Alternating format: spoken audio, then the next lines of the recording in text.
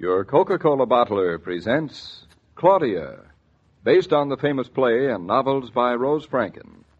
Brought to you transcribed Monday through Friday by your friendly neighbor who bottles Coca-Cola. Relax, and while you're listening, refresh yourself. Have a Coke. And now, Claudia. Whew. David, hey, wait, don't walk so fast. I left my breath behind. Well, here we are now. Oh. And this, darling, is the site for the new schoolhouse. Well, now this is what I call a beautiful view. Is that what you call it? Standing right here and looking out. Couldn't you use this for a view? Well, I happen to be building a schoolhouse, not a country estate. Well, I don't see why a schoolhouse shouldn't have a beautiful view. A beautiful view from where? David, don't ask silly questions. You are telling me not to ask silly questions? The beautiful view is from the windows, of course. Oh. Where do you think a beautiful view is I have from? no idea. Dope. I would have as many as possible. What, views? Windows. Oh, windows. Oh. And then I think you should have... Darling, you don't mind my giving advice about the schoolhouse, do you? Oh, no, but, you know, Claudia, sometimes I have a sneaking suspicion that you have never been in a schoolhouse. Well, what would I have done in a schoolhouse? Played hooky, probably. Anyway, David, make it a beautiful schoolhouse.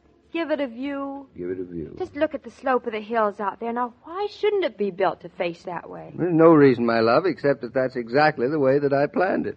I knew a man with your soul would see it my way. You did? Sure. You weren't even hard to convince. I wasn't. Oh, darling, this is going to be the loveliest schoolhouse. I don't think I'd even mind going to school here myself much. You'd mind going to school in Buckingham Palace? Well, I'd hate anything in Buckingham Palace. You know, the main trouble with school, David, is that when the weather is nice, there are better things to do. You're going to be a fine influence on our son. I will be sympathetic, but nothing else. I don't intend to forget my childhood. Forget it.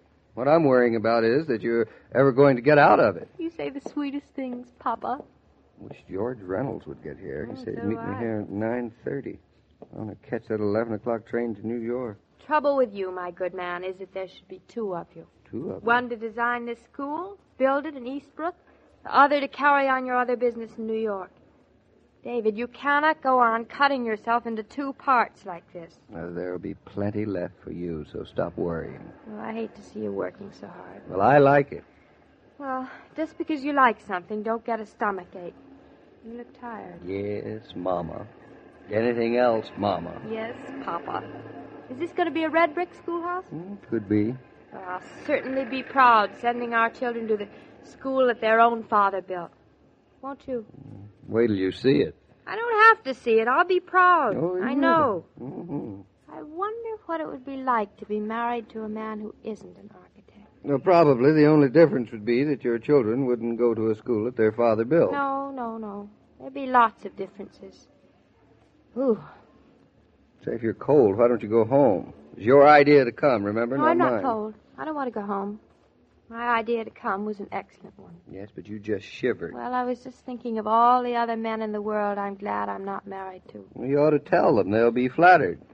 I guess I'm a sort of a one-track woman who only wants to be married to the father of my child. Now, that is very sweet. I wish that George Reynolds would get here. You're always changing the subject, David. We're wondering why George Reynolds isn't here. Is a much better subject for talking about on the street than all of the other men that you haven't married. Not half as interesting, darling.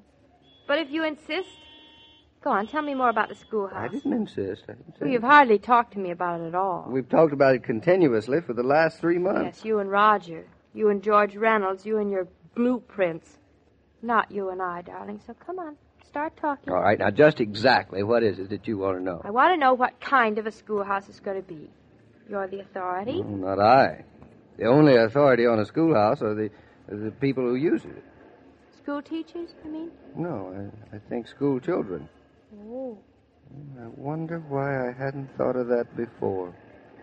David, stop standing around rubbing your chin. Tell me what it is you hadn't thought of before. It's my chin. I'll I rub it thought if I you want. always thought of everything before. Why not ask a child just exactly what kind of a school he'd like to go to? Well, it's too late, isn't it? I mean, aren't you finished with your blueprints and plans? I don't suppose I'd have to change anything radically, but, hey, come on. While we're waiting for George Reynolds, let's find that kid that I saw down the street and ask David, him. now listen, maybe you better not. Now, why not? Well, your plans are so nice and pretty. Your blueprints are so blue. Well, it just might be a shame if you had to go and start all over at the beginning. You mean that you don't think that any school building that I would design would suit a kid? No, I didn't say that. You not only said it, you're thinking it. It's not what I'm thinking. I do think it's too late to think anything. Rubbish. All right. Rubbish if you like, but... Hello there. Louder, David. Hush up. Louder. He won't hear you. Am I not even allowed to shout the way I please anymore? Poor, poor man. Poor Shout man. any way you please. Only shout louder. Hello there. You calling me, mister? You busy just now? Just fixing my bike. Oh, stay where you are. I'll come over to you. I'd like to ask you a few things, if you don't mind. What kind of things? Well, the first thing you better ask him is why he's here fixing his bicycle instead of being in school. Seems to me it is 9:30 of a Tuesday morning. Well, hello there, son. My name's David Norton. Hi. All right. Say, did you say you were David Norton? Yeah, that's right. This is my wife, Mrs. Norton. How you do? Oh, sure, I know you. A friend of mine is a pal of yours. No? You mean Jimmy? That's right. I'm Tim. Tim Mills from down the other side of Cream Hill. Oh, Tim. How are you, Tim? You go right on fixing your bike now. Don't let me bother you. I just thought we might have a talk together. What kind of a talk? Well, it happens I'm designing a new schoolhouse. Oh, yeah. I heard something about that. Seems to me, Mr. Norton, that you could build a lot of better things than schoolhouses. I don't mean to be nosy, Tim, but shouldn't you be in school now? Oh, me? I'm quarantined. You're quarantined. I had the mumps. Quarantine is off tomorrow. Oh, I feel see. fine, though. Dopey thing to get, the mumps. Made me lose out on basketball. But I'll be okay for spring baseball, so no use beefing. Nope. It's never any use beefing. Say, Tim, I think you'll find that if you put that spoke in from the outside of the wheel first, it'll fit better. Oh, yeah. I see what you mean. Yeah, slide it around there. Yeah.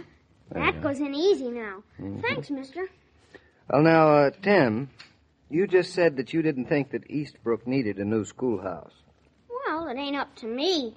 But heck, why are grown-ups always building schoolhouses? I guess maybe it's because they've been out of school so long. Maybe like you, for instance. And just because I've been out of school so long, Tim, I thought that you could tell me what the new schoolhouse ought to be like. Well, I don't know. I take it that you think that the whole idea is not so hot, is that it?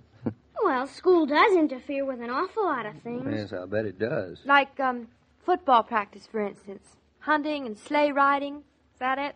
School puts an awful cramp in a kid's time. I imagine. Do you realize a kid's got to spend practically all day in school? Yes, I see what you mean. This was your idea, David. Yeah, hush up. And you'd prefer spending all day, every day in and out playing football? Sure. All the year round, mind you. 12 months of the year. Well, for a while I would. Oh, I see, for a while. I guess, though, for the rest of the time, you gotta have a school. I suppose a fella has to know how to read and write, too. But then we should have shorter classes and more time in between. Say, Tim, I think I have just the plan that would suit you. What's that? How would you like school to be from 12 to 1 every day with an hour off for lunch? Yeah, that's...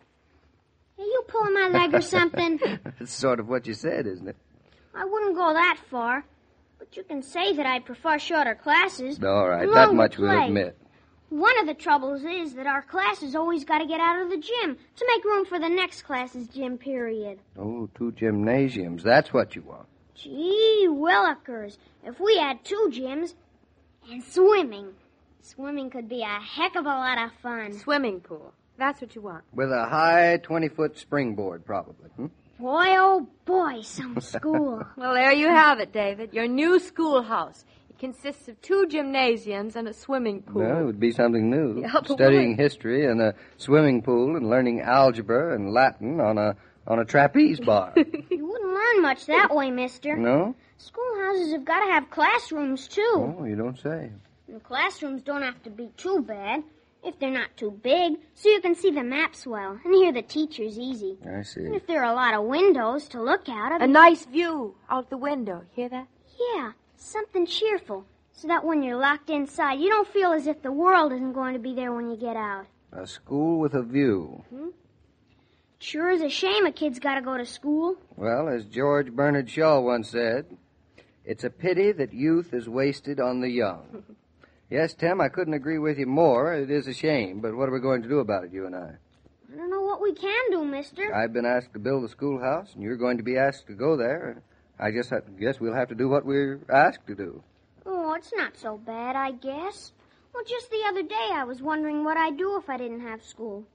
Guess I'd have to help Mom around the house a lot, running errands for her and do chores for Pop. Well, school is an improvement over that, believe you me. Oh, you think so, huh? We got a swell bunch of guys, and some of the stuff we learn ain't so bad. It isn't? I guess, mister, when you stop to think about it, it could be a lot worse. I don't see why it should be so bad. Well, Tim, the school that isn't so bad, that will be the kind of school we'll try to give David, you. look, there's George Reynolds coming down the street. Oh, yeah, so. Well, thanks for the talk and your advice, Tim. Don't mention it, mister.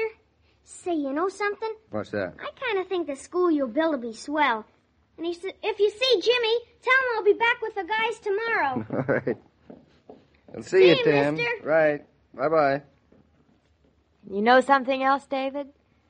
I think the school you're building will be swell, too, mister. Oh, you do, eh? Yep, more than ever. I wouldn't have my children's father be anybody else than the man who built the school with a view. All of us do our share of waiting around. In shops we wait, in lobbies, waiting for service, or waiting for friends. Whenever you have to wait, here's a suggestion. Look around for one of those friendly red coolers. Slip a nickel in the slot. Have an ice-cold Coca-Cola and wait refreshed. Coke brings you the pause that refreshes anytime, anywhere. Say, he's a swell guy, isn't he? Yes, Tim, all of us around here think that he's a pretty swell guy. Talking to him is almost like talking to the one of the gang.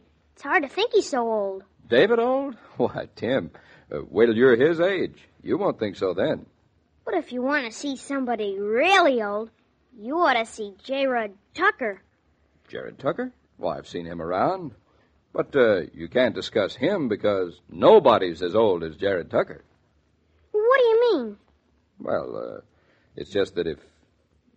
well, it's hard to say what I mean, but in spite of what I say, I don't think anybody is as young as Jared Tucker is either. I still don't know what you mean. Well, you got me kind of balled up here, Tim, but I mean that there's a great sympathy between the very old and the very young. Why, it might just be that Jared Tucker at 86 and David's baby son at 7 months would hit it off perfectly. Aw, go on. Well, come around tomorrow when Jared Tucker babysits for the Naughtons and see for yourself. Every day, Monday through Friday, Claudia comes to you transcribed with the best wishes of your friendly neighbor who bottles Coca-Cola. So listen again tomorrow at the same time.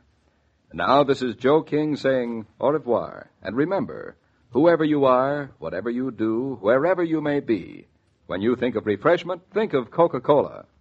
For Coca-Cola makes any pause the pause that refreshes. And ice-cold Coca-Cola is everywhere.